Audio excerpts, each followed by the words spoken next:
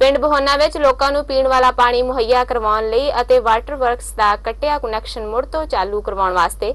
ਅੱਜ ਅਨੋਖਾ ਪ੍ਰਦਰਸ਼ਨ ਕਰਦਿਆਂ ਪਿੰਡ ਦੇ ਸਰਪੰਚ ਹਰਭਜਨ ਸਿੰਘ ਬਹੋਨਾ ਨੇ ਪ੍ਰਸ਼ਾਸਨ ਨੂੰ ਦਿੱਤੀ ਚੇਤਾਵਨੀ ਤੋਂ ਬਾਅਦ ਮੀਡੀਆ ਦੀ ਹਾਜ਼ਰੀ ਵਿੱਚ ਆਪਣੀ ਦਾੜੀ ਦੇ ਵਾਲ ਕੱਟ ਕੇ ਡਿਪਟੀ ਕਮਿਸ਼ਨਰ ਮੋਗਾ ਦੇ ਦਰਵਾਜ਼ੇ ਦੇ ਬਾਹਰ ਬੰਨ੍ਹ ਦਿੱਤੇ। उधर दूसरे पासे प्रशासन अधिकारियों ने अज बाद दोपहर 2:30 बजे कनैक्शन जोड़न का दावा किया है, जबकि सरपंच हरभजन सिंह बहोना खबर लिखे जाने तक डिप्टी कमिश्नर दफ्तर के बाहर धरना ला के बैठा सी। इस मामले संबंधी जिला मोगा के डिप्टी कमिश्नर दिलराज सिंह ने कहा कि पिंड वासियों की सहूलत नूं मुख रखते हुए दोपहर 2:30 बजे SDM DDPO पावरकाम अधिकारियों ने पिंड के वाटर वर्कस का कनैक्शन जोड़ दिता सी।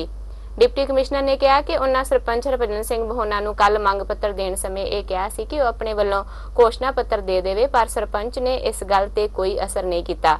दाड़ी कट्टण के मामले में डिप्टी कमिश्नर ने कहा कि सिख धर्म में दाड़ी की बहुत महत्ता है ते अजिहा काम करने वाला व्यक्ति मानसिक तौर पर ठीक नहीं हो सकता।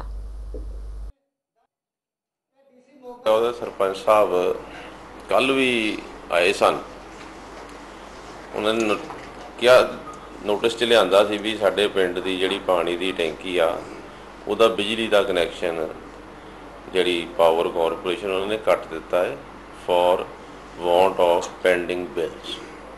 तो जे पहला लोग पैसे दे रहे हैं डिपार्टमेंट नूं ते पंचायत पैसे क्यों नहीं इकट्ठे करती?